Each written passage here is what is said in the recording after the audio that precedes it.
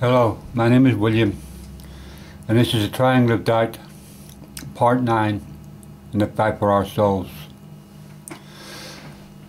For he has just got as good a chance as any, as you getting into heaven, and it may be he has a better chance than most to get into heaven. He knows the devil better than most, and will avoid his pitfalls. You will get people reading this, they will say, where does this person get off telling us that Hitler was a goody-goody, like any other man? Who the hell does he think he is? There's the seed of doubt working his magic once again. Think love this time instead of the seed of doubt, for he seems to be working you like a puppet, just like he did Hitler. Whereas you that tried all your life to keep the good Lord's promise and love in your heart, think you know better and are better than evil people, think again. Know the seed of love to feed on you, so think this is a surefire way to give your soul to the seed of doubt. Let's just say Hitler was outside the gates of heaven, begging to be let in and asking for your help as you walk towards the gates of heaven.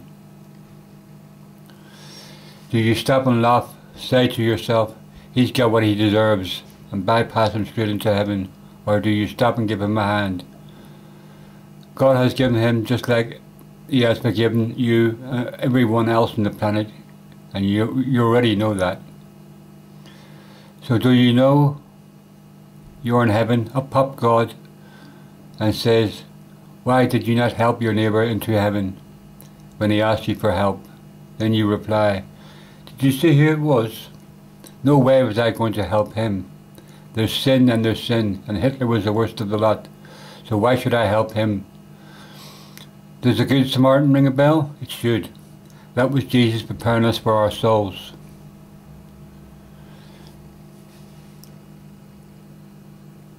He did not tell us because it was a good story to tell at the time. The good Lord knows that Uncle Nick will still be working on you and still be telling you that this person is not worth saving and feeding your mind with. If you help this person into heaven, God will not be pleased with your one little bit wrong. The good Lord wants you to help everyone when you get the chance, even though it could be Uncle Nick himself. To do this kind act and help your neighbour into heaven when he asks you for help is saving your place in heaven for all time, just like the good Lord promised. This is the only one way the seed of doubt can take your soul. There are another billion ways the devil can sow the seed of doubt into your mind and take your soul away from the truth. So you think that all this love that God teaches you with, he wants your soul through the threat of evil. Get real and with the program. Yes, you are damned if you don't repent. You are damned and living with the devil, and that is his way. He wants you to go. God accepts this, but that does not mean he does not love you still. God knows only too well the seed of doubt, and he will never stoop down to his level to catch your soul. God tells you the truth, and still he forgives you when you are caught up in the seed of doubt that Uncle Nick feeds to you. Always remember that our God of love is there for you always.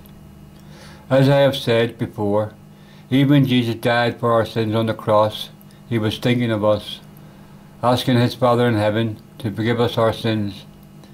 He knew the real reason. He knew the weakness in man to follow the path to the light of truth and the seed of doubt. Offer man the heavens, and he will follow you into hell to get it. That is why God has wiped the slate clean. When you arrive on the other side, no sin there. God bless.